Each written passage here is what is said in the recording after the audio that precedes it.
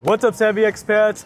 I can say with 110% certainty that my life in the Philippines is paradise and I wouldn't trade it for the world. But I'd be lying to you if I didn't say that the initial phases of my move didn't come with its own sets of challenges and obstacles. Why is that? Because moving here without the proper guidance and connections resulted in three things. I ended up wasting a lot of precious time trying to do things by myself. I wasted money on getting overcharged, and in the long run, wasted effort on processes that could have been shortcutted and expedited. And as someone who spent his whole life in the States, clueless as to how to go about moving abroad to the Philippines, it was almost as if I experienced death by 1,000 cuts. That is why in this video, we're going to disclose the three most common problems or obstacles that expats commonly face when moving to the Philippines. These are the kind of problems you rarely hear any other vloggers, blog posts, or articles ever talk about. So without further ado, we're going to be spilling the beans in this video. The first quote-unquote cut that I personally face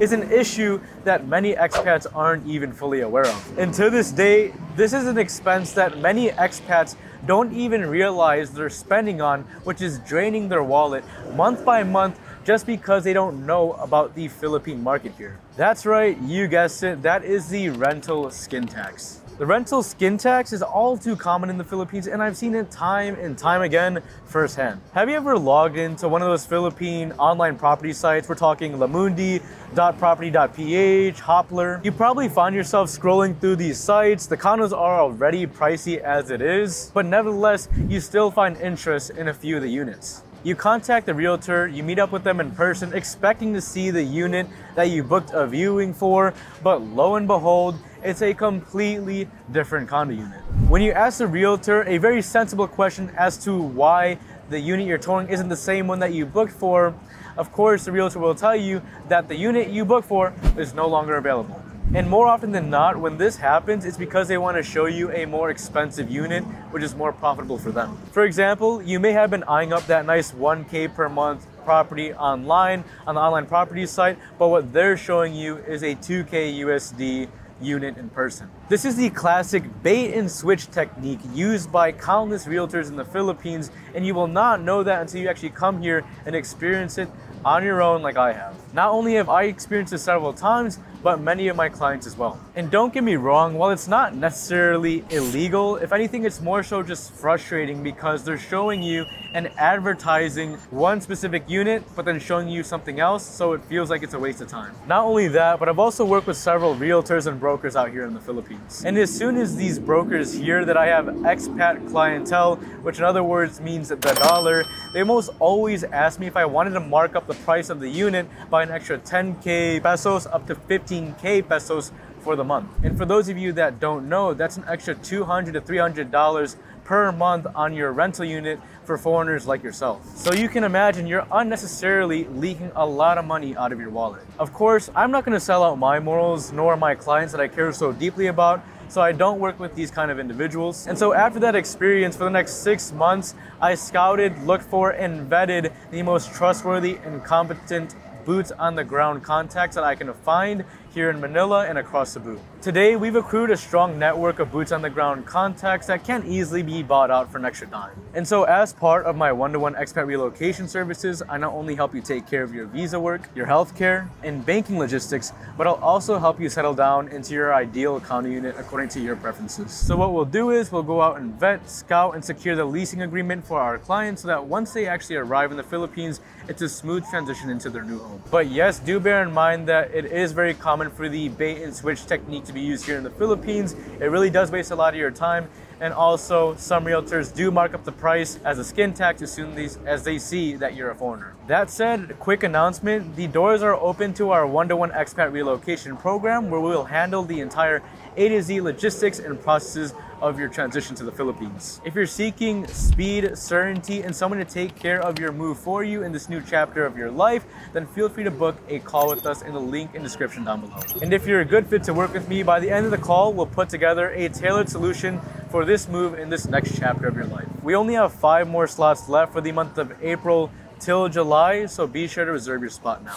Moving on to the second problem you may face when moving to the Philippines, that is the extensive visa processes. So to preface, obtaining a tourist visa and getting into the country as a tourist is a relatively straightforward and easy process. And I think that's why so many foreigners love the Philippines, because the 30-day visa incentive is very hard to pass up on, let alone the beaches, weather, and low-cost living we have out here. Now, a common issue with moving to the Philippines, I'm talking long-term, which is actually why a lot of people come to these services that we offer, is because the process of getting these visas is very extensive and it can actually be quite complicated at times. This is specifically the case with getting your SRRV retirement visa, your 13A marriage visa, and your dual citizenship if you qualify. In the past, I've seen a lot of my clients run around wasting time getting their medical clearance, police clearance, and other stacks of documents out there in the States, when in reality, this whole process could have been shortcutted and handled out here in the Philippines if you're in touch with the right people. And don't even get me started on them having to apostle these documents and in the long run end up wasting thousands of dollars and hours of their time when they didn't have to.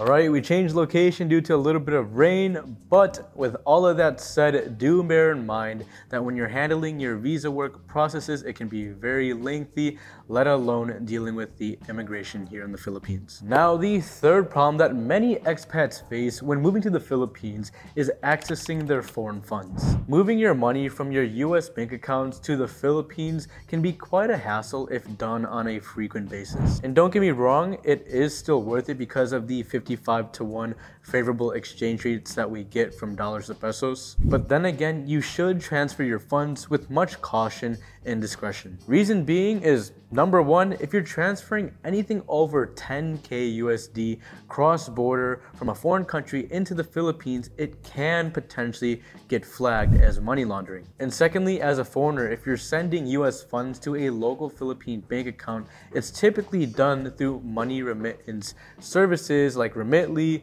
PayPal, and Wise. And not that it's happened to me, but I have heard stories of other expats transferring their funds to these money remittance services and their funds do get lost or it's never sent. Either that or their account shuts down abruptly for no apparent reason. And so what most of my clients do when they arrive in the Philippines initially without a Philippine local bank account is they'll use their American debit card. I personally use B of A, but I highly recommend that you go for the Charles Schwab debit card, specifically for the 0% international fees, because you already know if you're coming here and you're getting charged on international fees, that will rack up. In my case, I was also able to secure an international travel rewards card so that I don't get charged any international fees. Now keep in mind, as an expat, within the first 59 days in the Philippines, you will yet to qualify to open up your local Philippine bank account. This is because obtaining your Alien Certificate of Registration card, or in other words, your ACR card, is required to open up a local Philippine bank account. You can only qualify for this card so as long you've stayed in the country for a minimum of 59 days. However, if you do work with me, we can expedite that timeline so that you can get your ACR card sooner